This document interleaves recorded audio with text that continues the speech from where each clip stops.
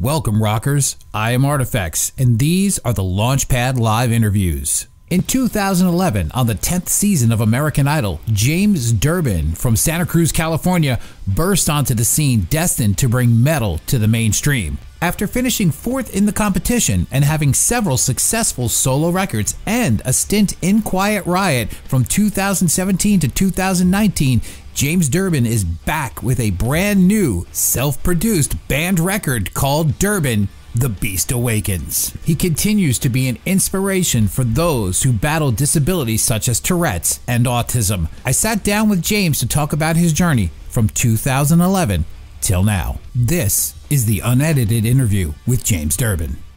This is James Durbin of the band Durbin, and you are getting your metal fixation on 99 WNRR.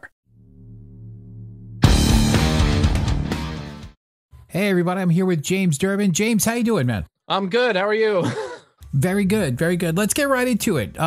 Let's talk about the new record because this is a departure for you in a way, but yet it goes all the way back to your roots in your days to Hollywood Scars. And what gave you the inspiration and why go back to the roots of metal? Well, after I had made my departure from QR, the first email in my inbox was from Frontiers, and they were interested in continuing to make music together. I had done 3 albums with my time in QR. We did Road Rage. We did One Night in Milan, where I met everybody from Frontiers out in Milan, Italy. And then we did, what's the other one? Hollywood Cowboys. And so, having made those albums with Frontiers, they knew what I was capable of. I asked them, what kind of album do you guys want me to make? Because that's kind of the usual with labels. They're kind of after what they want. Yeah. And instead they replied and said, well, we want to know what kind of album you want to make. I was like, oh, I found my label family right here. Yeah. And it just happened to line up together with what they wanted to do with me. It wasn't what they wanted me to do. It was what they had in mind. And that was exactly what I had told them, was a classic 80s power / just classic metal. And along the lines of Dio and Priest and a little Maiden in there, and a lot of Sabbath, Dio Sabbath, Tony Martin Sabbath. Yeah. And there's this specific weight that type of music has. The type of music that Ronnie James Dio made and performed, or his band made, or whoever was behind the writing of the songs themselves. But that sound and the performance that followed and how he kept that sound going throughout all the years, that's the specific sound that I equate with classic metal, and is one of my favorites. But it's also something that I don't hear being continued or replicated in this day and age of metal. And if you found any, please direct me to it, because I'm hungry for it. But I thought, hell, why not just write it myself? Why not try my hand at that myself? Yeah. And in listening to this record, Prince of Metal, I was almost like, holy cow, there's a slight tip of the cap to, I think, Iron Maiden in that song. Sounds very familiar to Phantom of the Opera. I keep hearing references being made to Phantom, and I keep going back and listening to it. Yeah. And the only thing that I can figure out is maybe tempo and that initial chug. But the cadence of that. Yeah. Which was not, it was not on purpose. But what I keep going back to is, there's only so many tempos that feel right. And there's really only 12 notes to choose from in the traditional music sense. It's hell, awesome. It's Maiden. Who cares? Yeah, I mean, exactly. Why not? In this record, what was the process and the concept of building the Beast Awakens and, the Prince of Metal? Take me through the process on how this whole experience in this record was built. Well, to begin with, when it first started was just before the pandemic hit. So I had reached out to different songwriters, and my plan was to write with different people. And then the pandemic hit and all that got squashed. And I said, well, you know what? I'm going to write this record myself. I'm going to write this album myself. 100%. I'm going to write every riff. Why not? I've never written riffs that much before. Mm-hmm. But who's to say that I can't, pull something out of my ass and figure it out? That's what everybody does. Music exists somewhere. It's got to exist somewhere. where are we pulling these songs from? Where are these songs coming from? These melodies and these riffs and these lyrics. And so I knew at the beginning that I didn't want to write another album about me. My previous albums, Memories of a Beautiful Disaster, Celebrate, even Riot on Sunset, and Homeland, especially my last one, which was an Americana album, for fuck's sake. I mean, like, it's crazy to think of them that way, but those are very personal albums. And this album is very personal as well, but I was able to give those experiences to a fictional character, the Prince of Metal himself. I was able to give him a backstory. I was able to give him an emotional pull. And write his hero arc, write his story arc. And that's been really important to me for the development of this album and writing his story. And it's made it a lot more fun in that way, because I don't have to keep writing about me. But also I can dip into things that I wouldn't otherwise be able to write about or talk about and wrap them up in him. Were you able to completely separate yourself from the character to write from his point of view, or does some of you still exist in the character? I mean, yeah, he is me in a sense, but I'm not him. I'm not the Prince of Metal. No, if someone asks, who is the Prince of Metal? I'd say, yes. Who definitely is the Prince of Metal. Point me to him when you meet him. But yeah, he is me. I am not him. There's different things in different songs. I mean, the Prince of Metal the song itself is taking a series of events and putting them into a fantasy world. It's like, his heart in a roar and his hands together on his face. He's in a position where he's, at a crossroads in life. He doesn't know what to do. And the heavens suddenly had opened the answer to all of his praise. And it seems like this thing is the answer to all of his prayers. But in the blink of an eye, the angel had burst into flames, and in the echoing madness, they grabbed him and dragged them away. In the twisting of steel and the slice of a blade, there's a separation there. The fall of the kings of the land will long be remembered. You got to remember those that have come before you, especially in the metal space. And making a classic metal album, I have to somehow put myself into that age, put myself into the 80s. So then I would have been influenced by the bands from the 50s through the 70s. And then who were my peers at that time?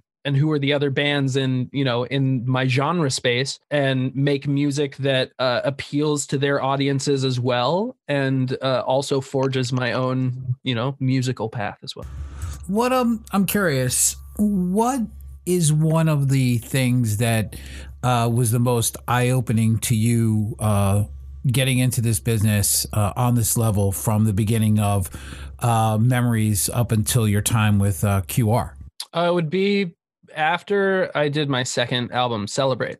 So my first album was a radio rock album. Yeah. And then I went to Nashville and wrote for 3 months with one of my favorite songwriters, James Michael, singer of the band 6 a.m. And I got to work one-on-one with him and pick his brain on songwriting and his note scale that he chooses from, and where you think that he would sing one thing, he goes in, takes it from a major to a minor, a lot of that stuff. And just these really, really nice, sonically nice sounds and phonetics and lyrics. And but after that, I took those songs to the label, and they decided that they wanted to go in a different direction and pitched a pop album. And it's like the story of Rock of Ages. They get the young rocker, and then they tell him all these things, and they dress him up, and then they say, all right, boy, we're turning you pop. Ditch the bandana. Are you married to the bandana? Well, I got married wearing a bandana. That was an actual conversation with the record label in my past. Yes, go ahead. I'm sorry. Yeah, but at that point, you take things as a challenge and gain wisdom if you don't interact, if you don't engage. And wisdom comes from experience, and each of these things and these bands and these records and everything is a different experience and a different opportunity to gain wisdom. And so after that album, it performed at whatever success it performed to. And I got out of my record deal with my old record label, Wind Up Records. And then I was independent, and being independent really, really opened my eyes to if I really wanted to continue to do this or not. Because once there's nobody to point fingers at, and there's no one one to blame but yourself, and there's no one that's going to get it done other than you, then that's the real test of like, okay, I've got no team anymore. I've got, we're self-managing in-house. We're doing promotion in-house. I'm designing merch,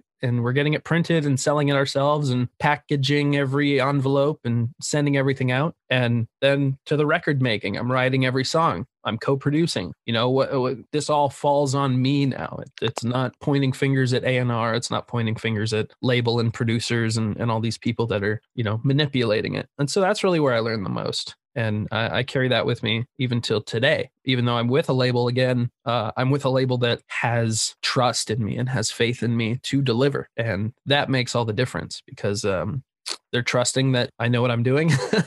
And, it's you just, as long as I'm having fun, I'm going to keep doing it. And there's been instances and occasions and experiences where you stop having fun, and then you got to stop doing it at that point, because there's no point in beating a dead horse and still trying to ride it. Yeah, very true. When I think about the Beast Awakens, I think about the title and how for me, I in the story arc, I automatically go back and think of the personal experience that you've gone through and in the industry, and it seems like this is some kind of a freedom right now for you, where you're not caught in the machine anymore. Really, I'm just having fun. Amen.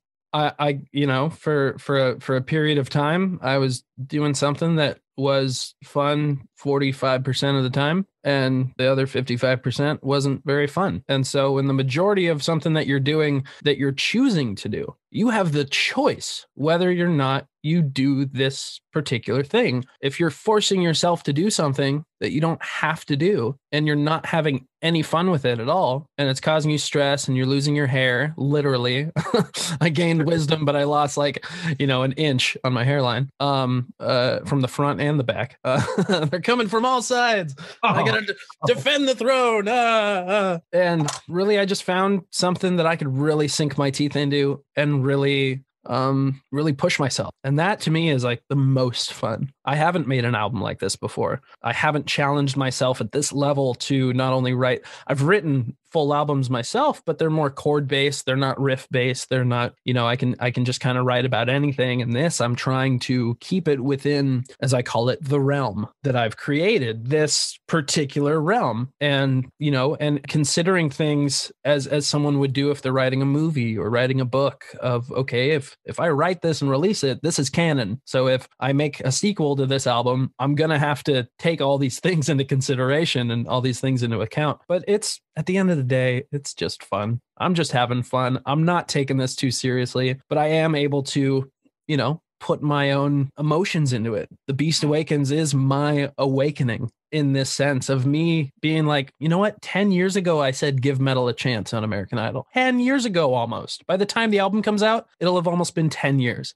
in the same year space of the 10 years since. And it's taken me 10 years to finally myself give metal a chance for me and for my fans and new fans. And that's real important. Well, from what I've seen in some of the comments on some of the videos, you've really begun to ingratiate yourself to the hardcore metal audience. I got one more for you, if you don't mind, and then I'll let you go because I know you're busy with the release and everything like that. So I want to ask you, with everything going on still with COVID, any plans of doing any kind of streaming concert or anything like that, or anything else live? Or what do you have in the works? Not currently. I feel like until we're able to really do this thing right live, this will be a studio album. Okay. And I really want to, I really freaking want to get out there and play. My bass player's in Texas. My drummer's like 45 minutes from here. One of my guitar players is also in Texas. So, this was an album that was made long distance. But that's where,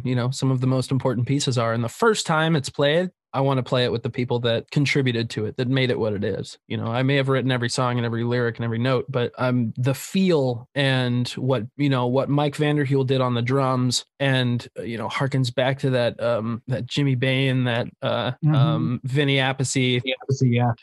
kind of feel. You know, still that John Bonham kind of thing. And then what Barry Sparks did on bass completely took these songs to entirely new heights. And, you know, if these aren't the guys playing on these songs, the first time that we get to play it live, our inaugural, you know, our maiden voyage, if you will, then, you know, I don't feel like it should be played until we get those guys in on it. And you know, who's to say what it ends up being after that, if it's them, if it's other guys. But for the maiden voyage, it should be the guys that contributed the most. And I'd love to do some, I don't know, some kick-ass stage show. And once, if touring is still at a standstill, but things start to open up again, where I can bring guys in and set something up at a local theater here and in Santa Cruz and film something and put together like a cool performance video with, you know, some inflatable dragon and a glowing orb with my face on it. And dude, I've got it all right here. I mean, we can do stop motion right here. We got this little dragon, and like in the Kings Before You one take performance, I got my little dragon here. I got my sword. I got my big tapestry dragon over here. Just give them the right measurements, right? We don't want to. We don't want Stonehenge coming.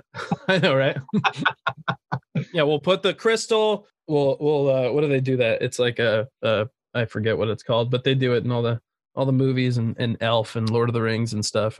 And you know, they put the bigger character further back, but they like cut the table in a way to where they film it. It looks like they're sitting across the table from each other. We'll do stuff like that. Cool. James, thank you so much, and take care of yourself, brother. Thank you. You too. Okay. Say hi to the family for me. Will do. Talk to you soon. Bye-bye. Bye. This is James Durbin of the band Durbin, and you are getting your metal fixation on 99 WNRR.